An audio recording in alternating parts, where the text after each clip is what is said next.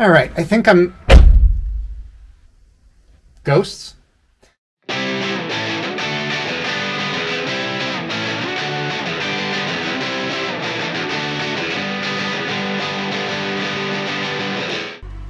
think I'm going to defer maintenance on the reverse position sensor because, let's face it, when the guy comes, when I get the cage put in, I'm probably going to drop the engine tranny and basically like redo all the seals, redo all the fluids, and at that point it'll be much easier to access that particular switch. And since I don't really plan on driving it till then, alright, I guess I'm back into weight reduction mode, and that means doing things like pulling the speakers out of the doors, figuring out what part of the doors I have to leave behind to be legal, because I'm not allowed to leave any exposed metal. Well, on the plus side, I was able to trace the that weird antenna thing back here, and it looks like it's completely unplugged, so I don't even need to cut anything. I just give it a good yank, and voila, that's out of the way.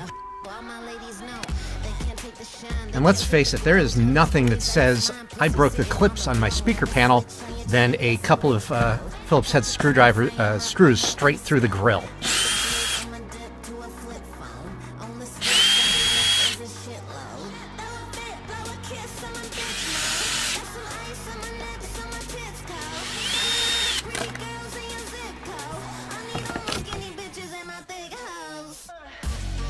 Compared to the opposite side, where there are no screws holding this in, only the clips. I can probably safely pry this.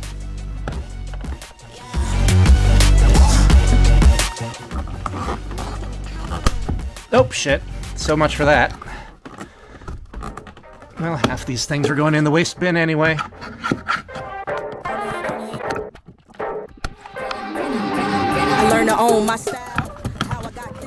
I have to say the pre-broken clips were much easier to get out. Well, if nothing else, I have an appreciation for why he broke the clips in the first place getting this in, and I'm really glad that I don't have to put this back together. I can just break things as necessary. Torx bit, Phillips bit, and while I'm thinking about screw heads, I should note that the speakers on the driver's side here are held in with flat heads, and the speakers on the passenger side are held in with Phillips. I love it. And if it seems like I'm doing this kind of randomly, it's because I am doing this kind of randomly. Trying to work on whatever seems interesting at the moment, and easy stuff done first, get the hard stuff done later. I know you remember those Titans. Everything ain't always black and white. I'm still gonna get it going with this fight. Shining bright, can't dim this light. Diamond in the rough one made me tough. You stuck on luck manifesting. I say my prayers count blessings. Flashy, flashy. Another Torx bit.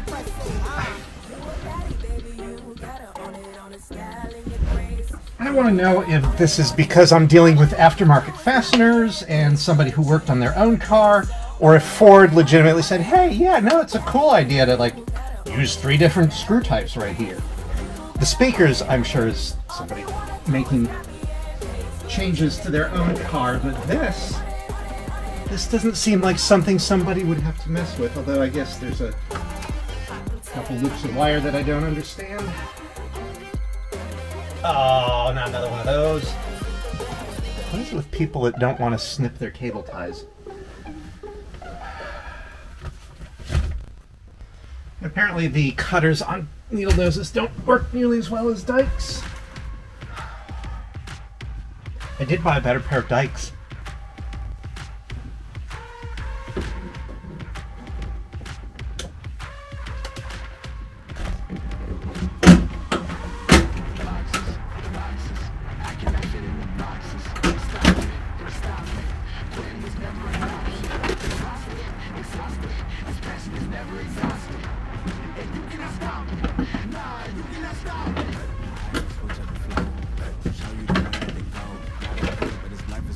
Bonus piece. didn't even go into that one.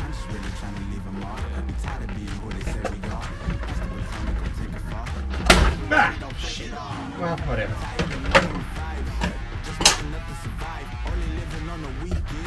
In case of a crash, there is a fuel cutoff, and this button is what resets it, and I expect to have to remember to use that one day. Now let's see if I can get super lucky and use this. Yeah, that was... Well, that was easier than it should have been. Oh, hey. This is a drawer I never knew I had. I guess it's an ashtray, technically. We'll call that Eurospec. Nobody in America smokes. Let me see here. What do I need to save? Probably these knobs. They come off the back of here.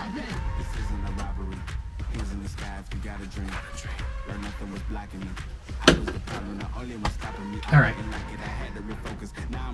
I think I'm going to have to go Google how to install that and then just reverse the instructions, because I'm sure there's one simple trick that I just don't know.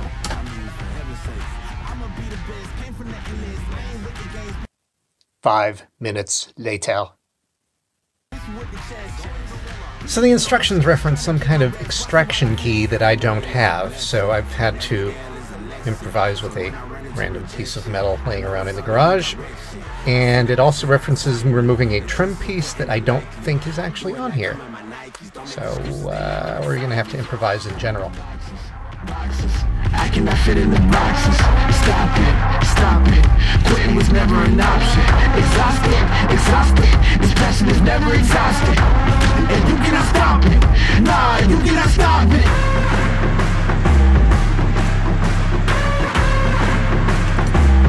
Quitting was never an option. And you cannot stop it. Nah, you cannot stop it. Some kind of nut that... Oh. Well, I hope there's not one on that. Ah. There are nuts. There are nuts that do not want to make it out. That's maybe the real problem here.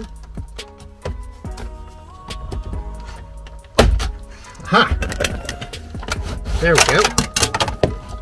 Only slightly broken.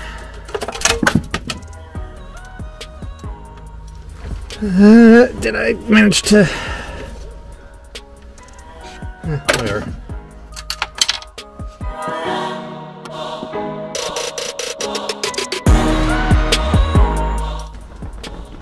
Trying to keep the screws together by putting them back in their holes in the hopes that, I don't know, maybe... I have to reread the regs because I think it said door cards are free, which means I don't necessarily need to put these back on there, which would be a tremendous weight savings.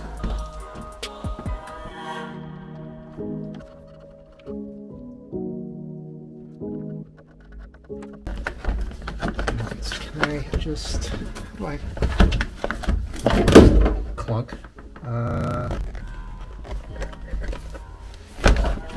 Okay, well that's...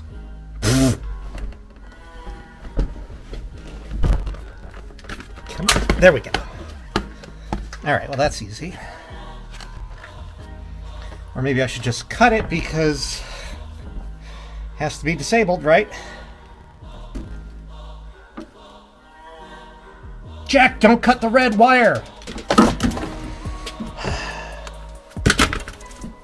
Alright, bomb defused.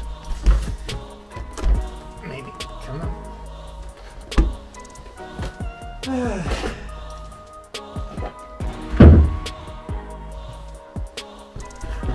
I'd shoot the hostage, take him out of the equation. I have no idea where this screw actually came from. I'm going to put it here today. Or I can just drop it in there, because screw it.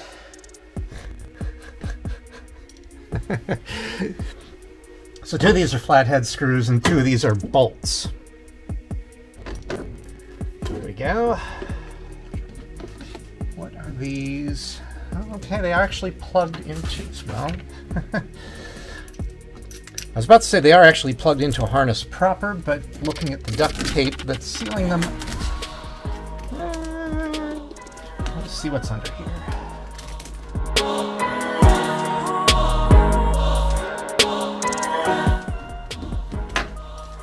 All right.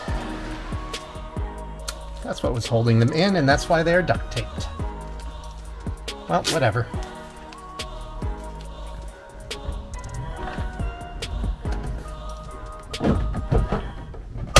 Oh, shit. That was probably bad.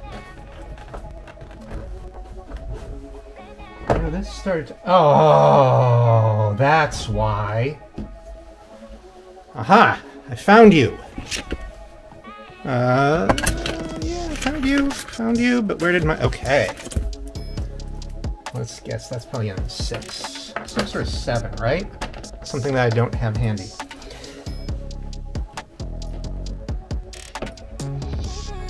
It's probably American sized. Some sort of non-standard SAE. Everything else on this is metric. It was built all over the world for the entire freaking EU, China, you know, you name it, Russia. I own a 9/32 that is in between these two sizes, and it's not in there. So I have to hope it's one of these. Alright, first try. That's pleasant. Haven't had that happen in a long time.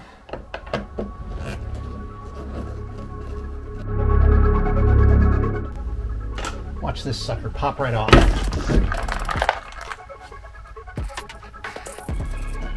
Alright. Hey, look at all this insulation that I don't need.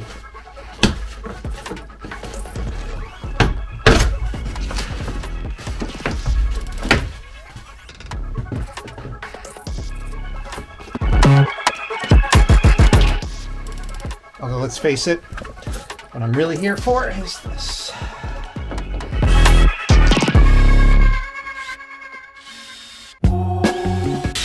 Look, 4 screws, all of the same type.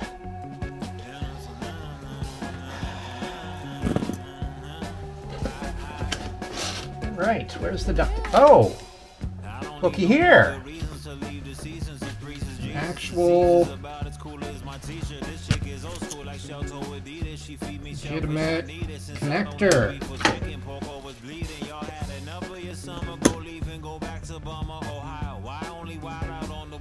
Alright. This was the power lock, right? Away at some point. That's the window, this is the power lock, and these are my types. Snippy, snippy. That's funny. That's why I cut them one at a time last time, so that it wouldn't detonate the bomb, so to speak.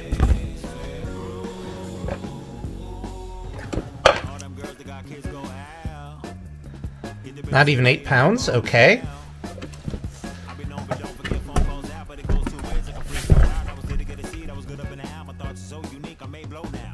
8 pounds for the door card.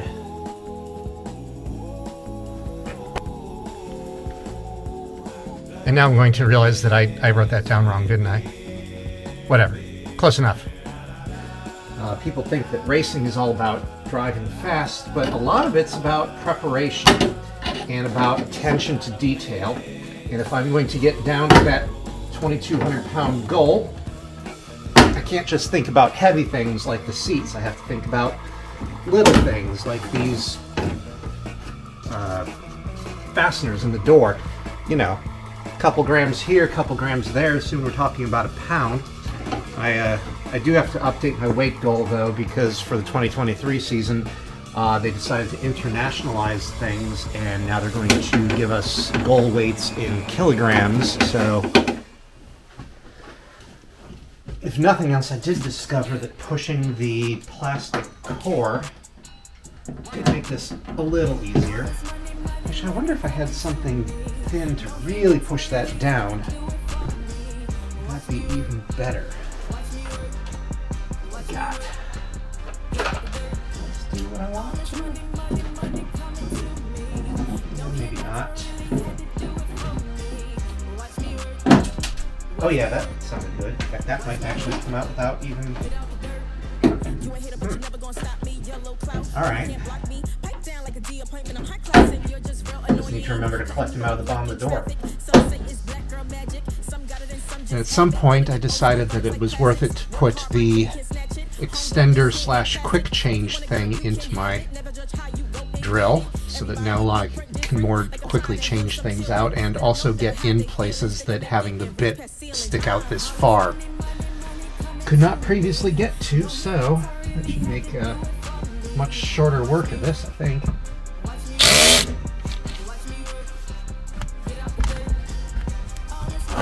Or not. Oh, jeez.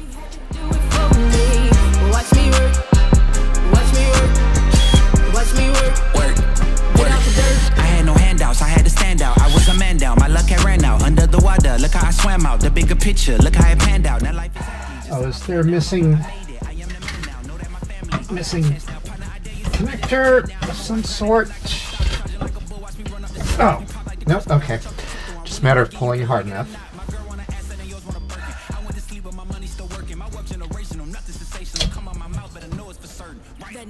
And now futzing the connectors. Alright. There's another 4 ounces.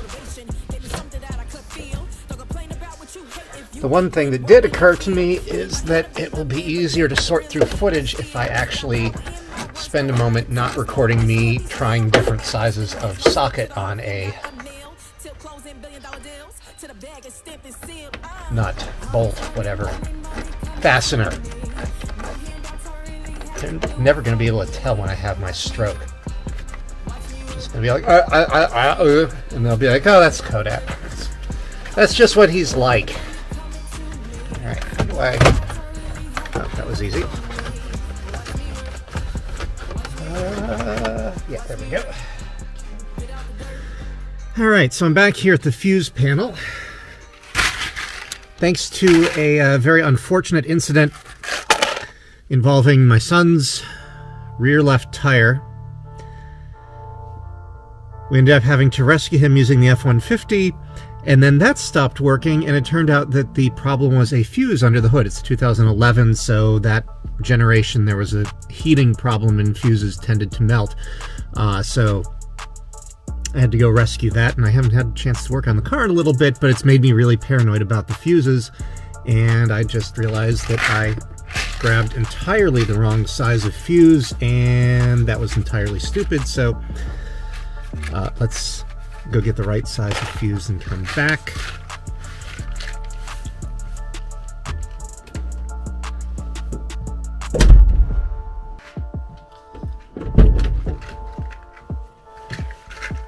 Alright, so I decided it's because of all of the annoyance of fuses. Actually, a little while ago, even before I started blowing these fuses, I blew a headlamp fuse on the Lotus, and that was the last thing I checked. So I decided that I would get these fancy fuses that light up when they blow. I should be able to replace most of these. There's quite a lot of 7.5s here, though, and my little multi-pack that I bought the first time around doesn't have a 7.5 in it, so I'm going to have to go back and find some 7.5s and have them delivered, or unless I can find them locally, in which case I can go ahead and take care of things. I also brought the owner's manual out because part of weight reduction is taking off every last little bit of weight that you can. And if that means I lose a gram with every single fuse, I am nothing if not relentless. And we're going to replace all of the ones that I need with these glow when they blow. Why do I have backup lamps for automatic transmission fuse in here and backup lamps for manual transmission as a separate fuse? And I have fuses in both. Power locks on backside of fuse. How am I going to reach that? Well, here's what the fuse box looks like. Here's the pile of fuses. Actually, it's not the whole pile of fuses. I kept a couple spares of sizes that I don't currently have. And that's probably enough for this time. In the meantime, good night and good news.